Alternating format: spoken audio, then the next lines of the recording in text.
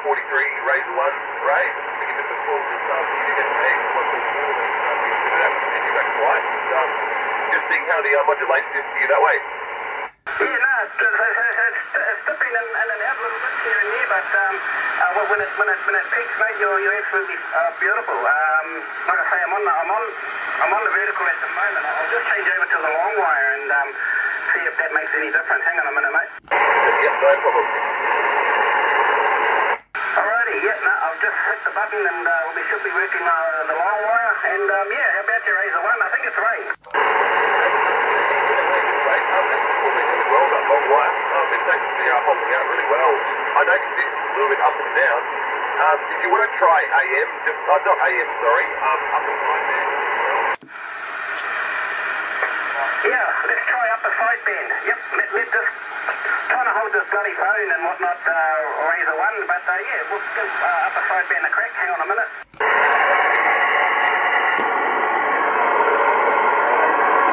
1, 2, 3, 4, 5. Yeah, back to you there, JB. 1, 2, 1, 2, 3, 4, 5, Razor 1. 1, 2, 1, 2, 3, 4, 5. That's on the, what am I on? That's on the vertical. I'll just change over to the long wire. Really great. Considering, about to be a deal this morning, so just getting there, JB. Yeah, it is dipping in and out there, Ray. I'm on the vertical now, but yeah, well, when you're in there, mate, I've got no problem with your audio. Your modulation's nice and clear and crispy, my friend. Yeah, that's really cool. And on clarification, obviously, and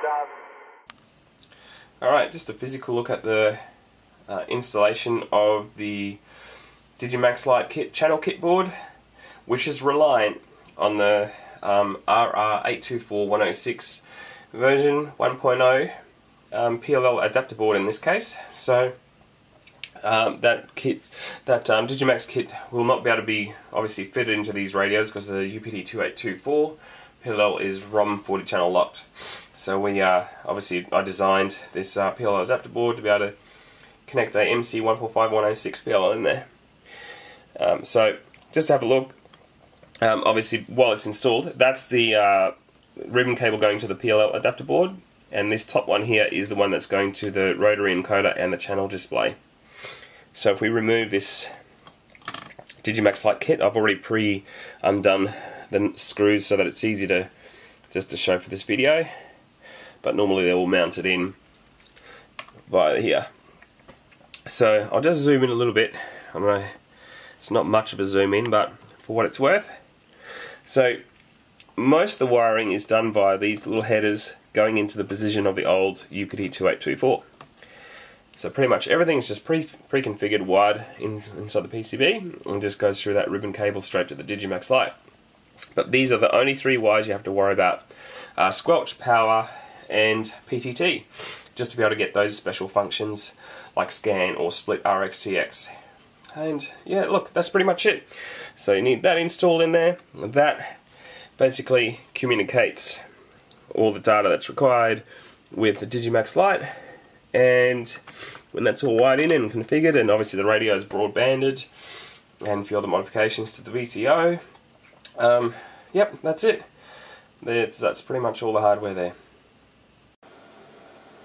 Alright, full power there at minus channels, and watching the SDR screen, and I'll scroll to 26 MHz window so you can see it scrolling forward.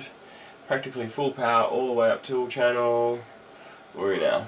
100, 120, 130, 40, and all the way back, and it only dips right at that edge. There you go. Alrighty, here we've just got a quick demo of this AX-144 being DigiMax Lite on receive, and just the frequency response. And it's not a really serious test with a audio output through watching the dB levels. It's just a bit of quick reference so you can just kind of see a rough idea of how it responds. So okay, start off with channel minus 58. So S meter reading of approximately 1, going up in 10 channel steps. About S meter reading of 1, about 2. About 3, 3 again. 3 again. 3. 3. 3. Staying on 3. Yep, 3. A little bit above 3 at the moment. Yeah, maybe you could say, I don't know, 3.25. Yeah, about 3.25 maybe. Yeah, 3.25. Maybe a little bit higher. Yeah, probably close to 3.5 there.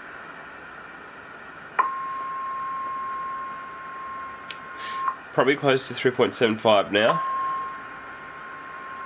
Yep.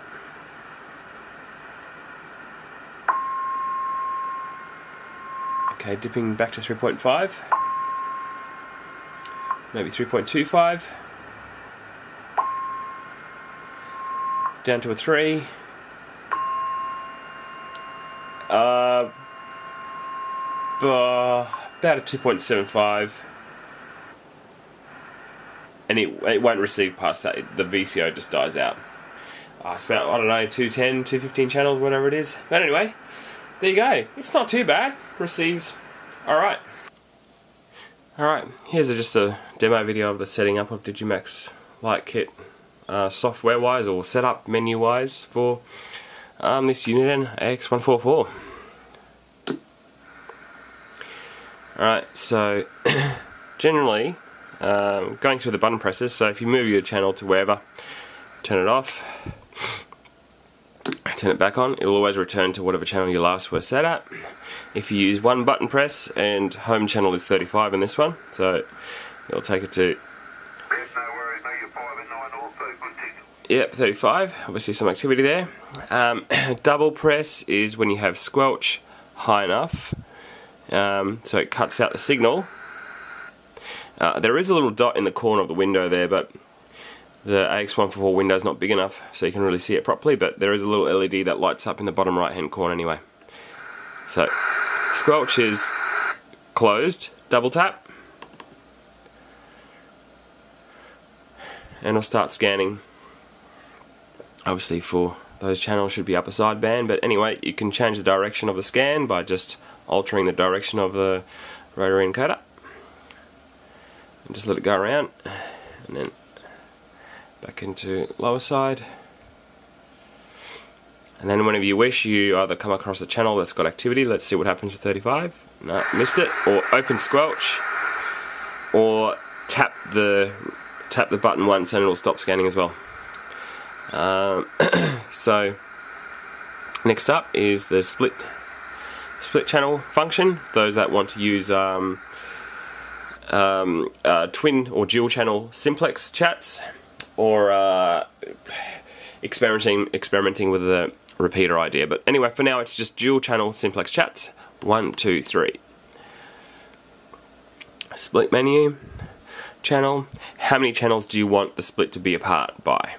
Like, I don't know, 20 channels, 10 channels, whatever, you know, maybe 11 just to do something different. And when you TX, do you want that channel to go 11 channels higher than the RX or 11 channels lower than the RX? I don't know, let's try lower just for something different. And if you're somewhere, I don't know, receiving at channel 46, then you go to transmit with a, it'll go down to 35 because that's 11 channels lower, of course. Yeah, so just got one more, maybe to 47, so transmit should be 36. Yep, and that'll work. So it'll keep doing that, it'll keep tracking that distance across wherever you go. So I don't know. Oh, there are some limitations down lower, but generally speaking, there you go. That's pretty cool.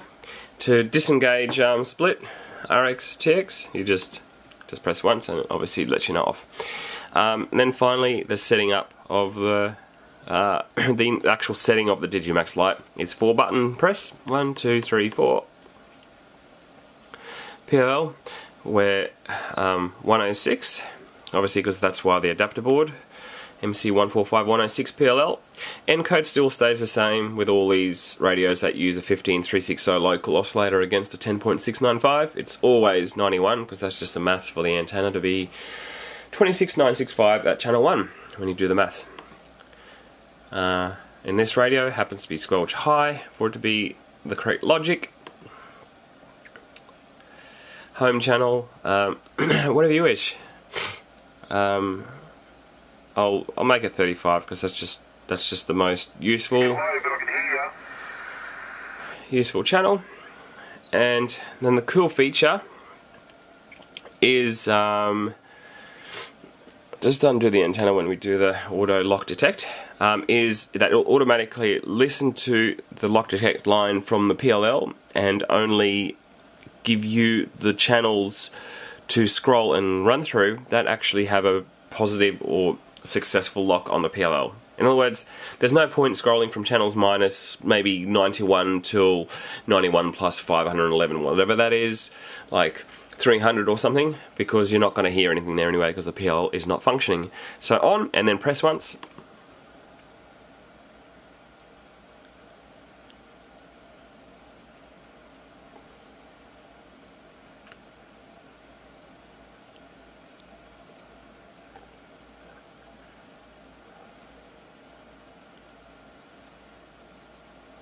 Okay, over 100. Sometimes it gets different results. So we're 150, 151 or something in the positive direction, and then let's just see how far down it scrolls into the negative channels.